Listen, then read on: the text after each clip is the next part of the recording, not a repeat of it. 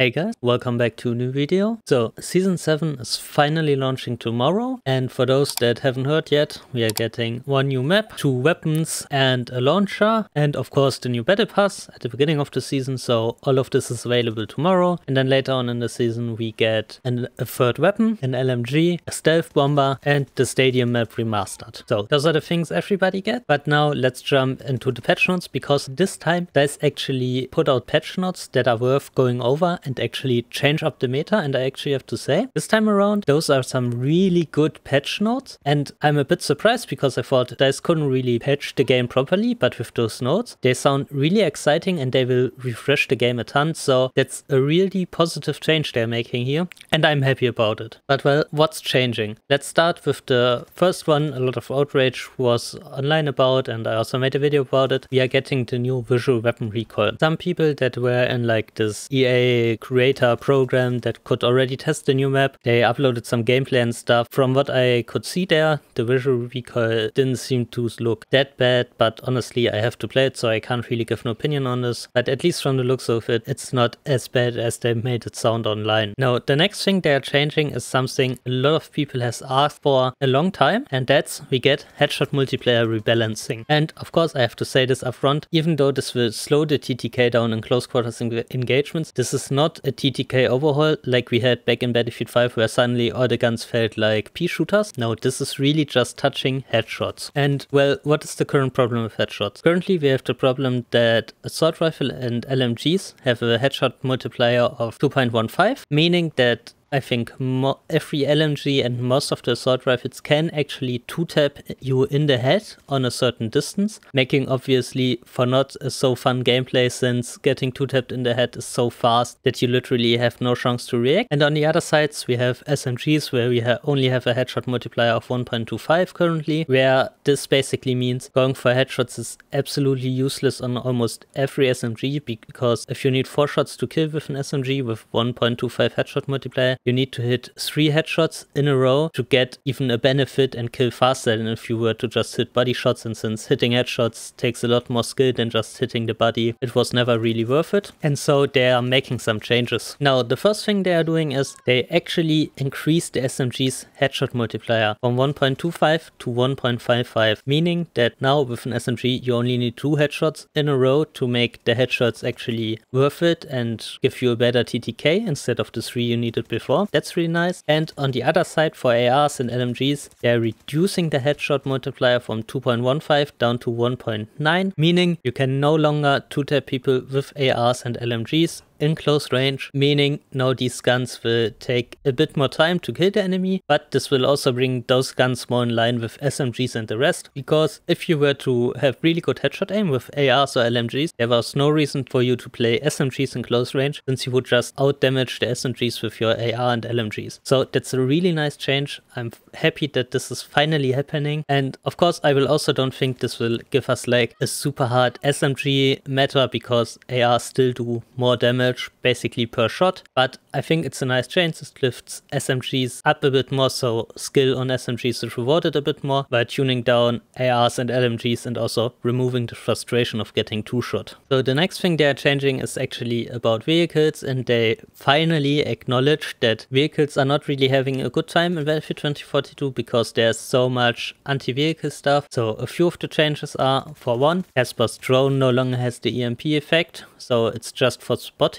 Then the next thing they are doing is they are removing 1 C5 from the Assault and the Recon class, meaning if you play Assault you only have 2 C5s now, and the same for the Recon, while you as an engineer you still have access to 3 C5s, but you also get a new rocket or 1 rocket more as an engineer. And with this they are really trying to push that the engineer is there to take out vehicles and the rest of the team is just there to support. Of course I'm not sure how I think about those changes, because as an Assault, yes, I mean, it was probably not that fun for a tank to just get grappled on by McKay. He throws 3C5 and then boom, your tank is gone. But on the other hand, I have so many matches where people are just not taking care of vehicles, and well, it's usually the case that with a rocket launcher you're not dealing enough DPS if you alone try to take out a vehicle that you can actually kill a tank, because most of the time the tank just retreats. So you have to basically one-shot a tank, usually with either C5 or coordinating with other people so that all your rockets hit the tank at the same time, roughly. And now with this change, yeah, I'm not sure if it's that healthy, but we will see. Of course, people that usually get blown up by C5 from the assault, because most assaults use C5, and I'm guilty of this too, more to like clean up groups of enemies instead of actually going for tanks. Those people will be happy, but yeah, we will see about this change. The next thing they're doing is the first person sensitivity on ground turret vehicles. So this basically means when you ride a tank, there is a disconnect between how fast you can like move around your mouse or your controller and change your vision when you are like in third person, and you always have your barrel like being a bit delayed, so to say, that it takes some more time to go to where you're looking. And this is only when you are like unzoomed, because once you go into zoom mode in tanks, your sensitivity will actually match, and now they try to change it so that even if you don't zoom, your tank barrel will now go a bit faster. But they also said this will not be 100%, so there's a speed cap. So technically speaking, if you were to set your sensitivity to 100, you couldn't just like 360 all the time and your barrel would completely follow you. There would be a point where your barrel would lag behind, basically. And all those changes affect every ground vehicle except the MKV DOR. Now for some other changes they made, first of all, I won't go over like bug fixes. I will also put you the link to the patch in the description, so if you're interested in like bug fix and stuff, you can read it for yourself. But for progression, you will now get squad wipe XP. So if you kill the last remaining member of a squad and you wipe the squad, you will now get XP rewarded for this. I thought this was in the game already, but apparently not, so that's a nice addition. Now some more changes. First of all, the vertical spotting distance of the tugs is being decreased. That's a good change, I think, because I think on some maps, especially in Redacted, you had a problem where you could basically place the tugs down in the tunnels and it would still spot people upstairs. And this, I think it was a bit game breaking, especially on Redacted, because you were basically spotted all the time. As was thrown no longer EMPs, as I said. Now another change, anti-tank mines now take 2 seconds before they activate and attack vehicles, meaning currently it is like that an anti-tank mine can be basically used as a C5 where you just arm it, throw it at the tank and it explodes immediately. This will no longer happen. Another thing they fixed is incendiary grenades thrown through smoke will no longer be disabled if they haven't yet started burning.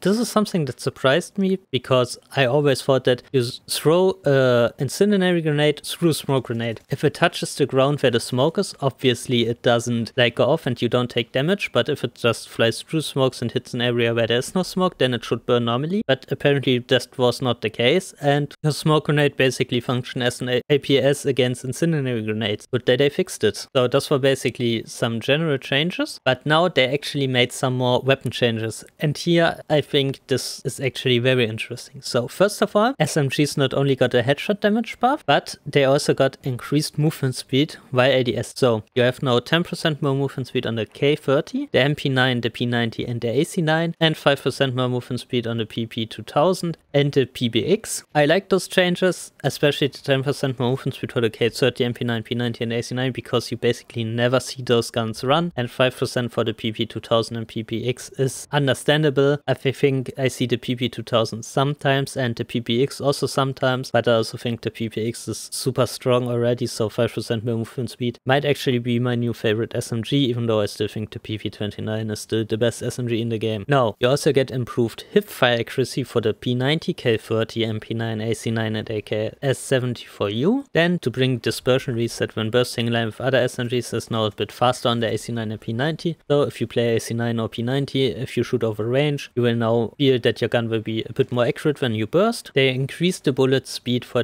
basically the Battlefield 3 portal gun, so the AKS-74U, P90 and PP2000. I never really played these guns, but I don't think the bullet speed was so slow that they needed increased. I think the gun lacked other things. So they increased the bullet speed for the portal guns, but they decreased the bullet speed for the PP29 by roughly 10%, so from 520 down to 450. I think now the PP29 has the same bullet speed as the K30, but I'm not sure. They reduced dispersion by 10% for the LMGs M240B, M60E4 and the Type 88. They buffed the M5A3 because they changed the dispersion a bit, so you should have around 10% more accuracy of the M5A3. And now some actual number nerfs when it comes to damage. So I said in the beginning that they reduced the headshot multiplier on ARs and LMGs, because they wanted that those guns can no longer two-shot to the head, but there are still some guns in the game, at least currently, that if they don't receive a damage nerf, they can still two-headshot kill enemies, and that's guns that deal 28 base damage, but those actually just didn't skip them,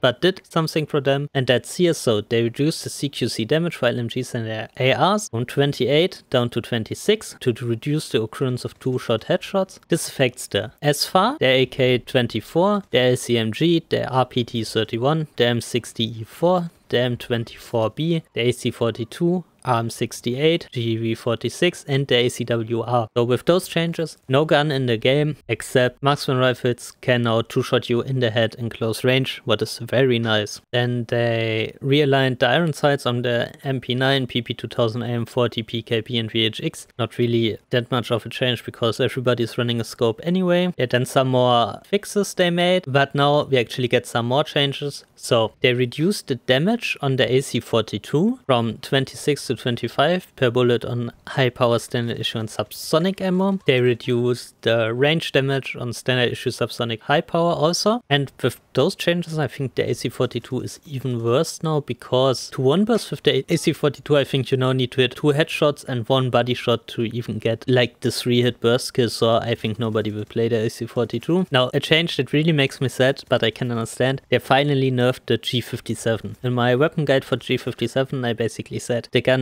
for a pistol is super broken because you deal 28 damage with 1 bullet, and with the headshot multiplier this basically means you can 2-tap people in the head with the G57, or if you just body shoot you would need like 4 shots. Now they changed the damage from 28 to 24, meaning not only can you no longer 2-tap people in the head with the gun, but you also need 5 bullets to kill instead of 4, meaning your TTK is a bit slower. I think this actually balances the gun properly, but doesn't like make the gun completely useless, since if you need like 4 shots or 5 shots, that's still 2 bursts you need to fire anyways. The only thing you now have is you can no longer 2-tap people in the head, and you need your burst to land all 3 bullets in the head for you to 1-burst somebody. So I think that's a nice change. This won't destroy the gun and make every other gun better, it's just more in line. For the MP28, they reduced the damage from 28 to 24 between 30 and 74 meters, basically meaning you can now no longer 2-tap people in the head once you shoot at 30 to 74 meters, what is a fine change in my opinion. With the PF51, they increased the hipfire accuracy by 30%, but reduced the ADS accuracy by -15. I don't know, I don't see the PF51 used anywhere anyway, so I don't think this is like a crazy change. Then they also increased the hipfire accuracy of 30% by the M93R. This, I also have to say, I never see the pistol, so I don't know if a lot of people will suddenly start playing it just because it got a hipfire increase. And now something that's super funny, I just made a 12M auto guide, and now in this change they are nerfing the 12M auto. So they basically make it that when you equip the short barrel attachment, your pellet's dispersion will increase by 25% horizontally, reducing its effectiveness at range and one-on-one engagements. And yes, it's a nice nerf, so you will probably need 1 or 2 shots more on range now to get the same